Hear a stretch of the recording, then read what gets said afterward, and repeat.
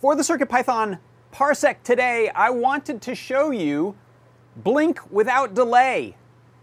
You may be familiar with blink without delay as one of the seminal Arduino sketches that shows you how to do things without blocking, how to count time and do things on a time interval without blocking the rest of your code.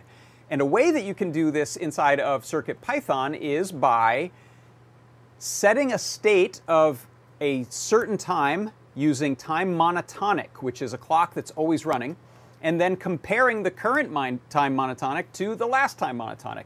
So let me show you the actual demo here. What you can see is I have LEDs blinking on my boards here. I have a feather with a NeoPixel on it. I have a little rotary encoder stemma QT board with a NeoPixel on it, and I also have the board D13 LED. They're all blinking every half second. Now what you notice is those will keep blinking, particularly easy to watch the little pin 13 LED up at the top of the board there. But as that's happening, I'm moving my dial here and changing the colors of the NeoPixels.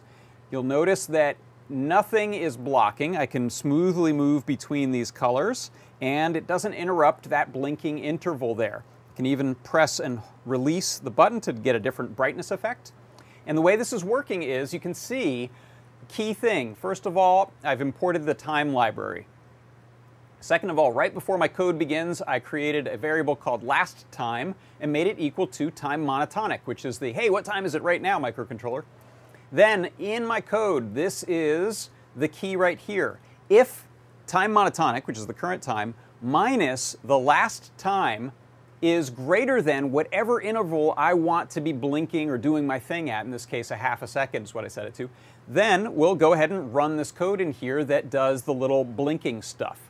I am also continuing throughout the code loop to check my position on the encoder and do the NeoPixel stuff there for color. But this way, these things essentially run without getting in each other's way. And that is a way that you can do a blink without delay inside of CircuitPython. And that is your CircuitPython Parsec. Boop, boop, beep, beep, beep, boop, boop, boop.